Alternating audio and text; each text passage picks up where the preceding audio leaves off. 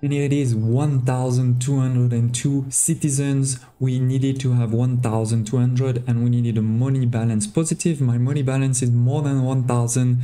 So that is one done. And this is actually done with only 3 of the mountain out of 4. There's a mountain there that we didn't use at all. To be fair, there is an avalanche there, so it's definitely not going to be an easy one to put a lot of things on, but we still have space, you know, to do even more. So let me explain how I did it. Oh, and just as we say that, the avalanche is coming actually. That's very cool. So I actually felt that this mission or this challenge wasn't the hardest because there is no time limit. So as long as you're in positive, you know, you're fine. You're gonna have a lot of time to do whatever you want. Now, as always, you know, you start basically with nothing, right? Then my strategy was basically to fit as many houses as possible into one mountain over here, one space. Put it in the middle one because one, it's the biggest one, and second, that gives you access to both of these mountains in the middle, right? So the transport of resources is gonna be lower. Then, you know, as always, sort of started with the food market, the donation spot, and the commodity supplier. Fun fact, there is also a bath, but there is no water in this map as far as I can see anywhere. So you cannot put the bath. You do have, you know, the inn and the yak race. The yak race that we actually put over here. But we can't put a yak race right away because it does require, I think it's research level 2, right? So we had to wait a bit. Speaking about research, you know, as always, the key thing you need to do is to put as quickly as possible one academy, which requires, you know, 60 monks and a bit of money. So that's why, you know, we have a monk sort of quarter over here.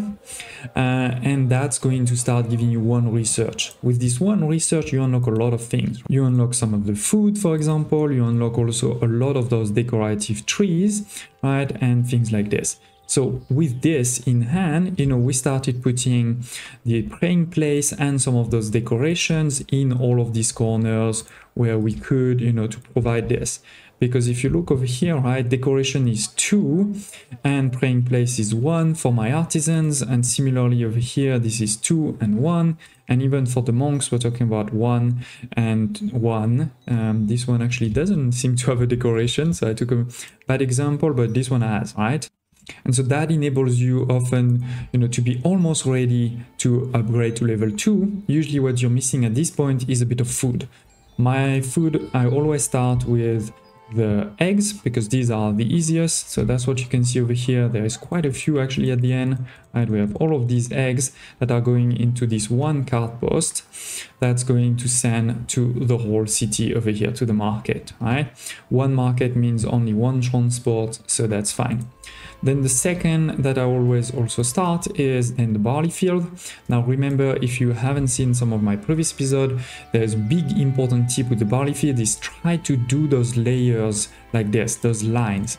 Because when you do a long line, what happens is that they are all connected. They are all connected, meaning they don't need a street. For example, this one doesn't need a street, this one doesn't need a street, etc. And more importantly, you know, their range is also connected, right? So you can see that this one over here can actually go super far because of this connectiveness. So that's a really important one.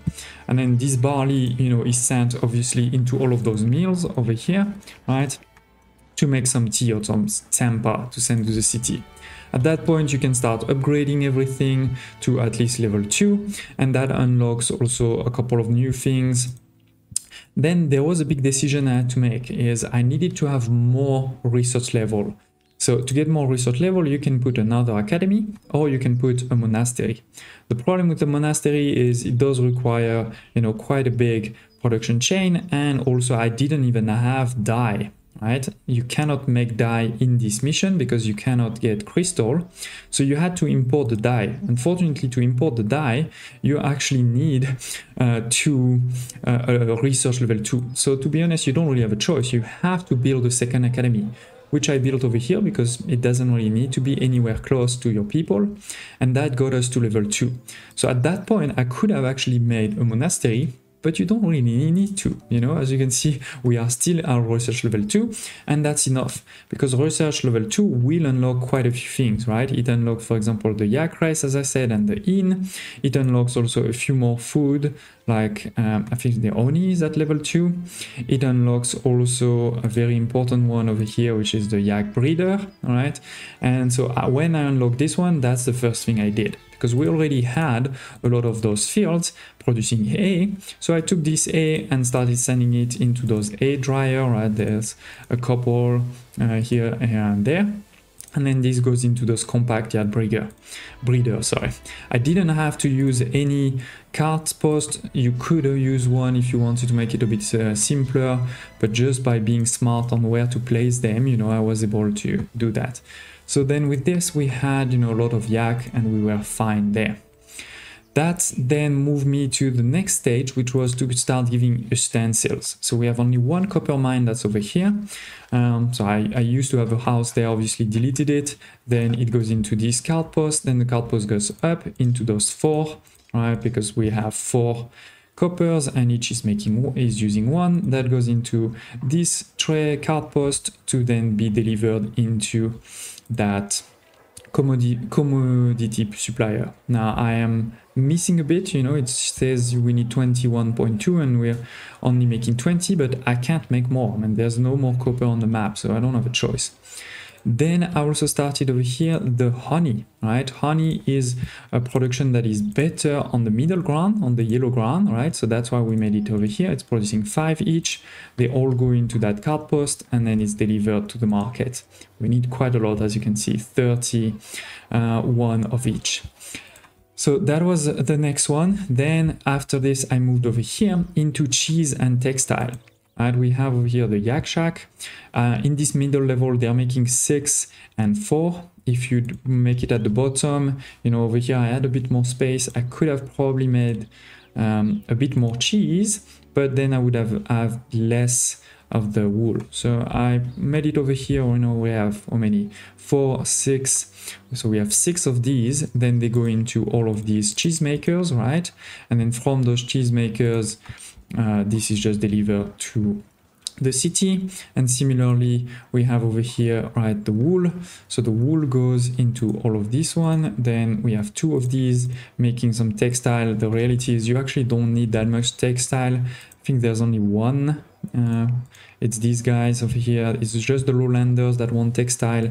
The other ones don't want any textiles. So that was a small production.